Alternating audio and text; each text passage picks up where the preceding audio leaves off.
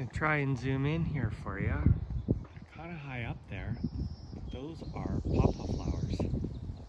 And the one on the left that's purple, that one opened first, and then there's the green one. So the pawpaw flowers, when they first open, when they're green like that, they're female, and then they turn into a male flower. So pawpaws don't really pollinate all that well. So you probably want to pollinate them yourself. And generally speaking, if you have named varieties, you need to have 2 different varieties so that they're genetically distinct. I don't know what mine are. They may be just, you know, what you would call seedling pawpaws, which means they're just random seedlings. They're genetically distinct. So I have 2 that are flowering. They're from the same source, and the third one, this one right here, is not flowering this year. I've shown videos of them before. This was my biggest one, and it got snapped off in the ice storm. I'm just so disappointed because I noticed on the other one back there, the flowers are on the higher portions of the tree. So the highest branch that's left, there is a flower.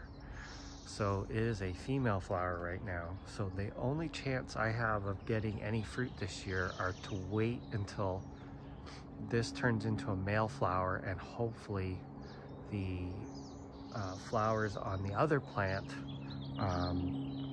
which are coming out sooner, which is not a good thing. I want them to remain female flowers, and I will try and take that male flower from the other plant, and hopefully these are still female, and use a paintbrush and distribute the pollen. Otherwise, I'm out of luck getting fruit. I kind of think I'm not going to get fruit this year. Maybe next year when that other tree recovers, and then hopefully this one here will start growing, because they've been in the ground for 4 years and they're actually getting quite big.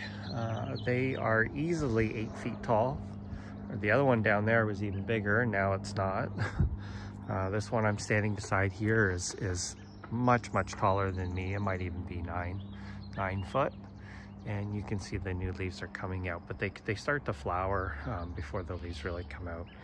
And generally speaking, beetles and flies are the main pollinator. The flowers are supposed to smell somewhat like rotting meat.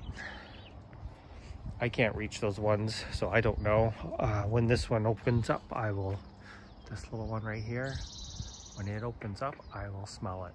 But anyway, you need 2 distinct varieties, or if you just have genetically ones that were just kind of produced randomly, like which I think these ones are, because they were unnamed, they should be able to pollinate one another. So, and there's my dogs going off. Anyway, thanks for watching.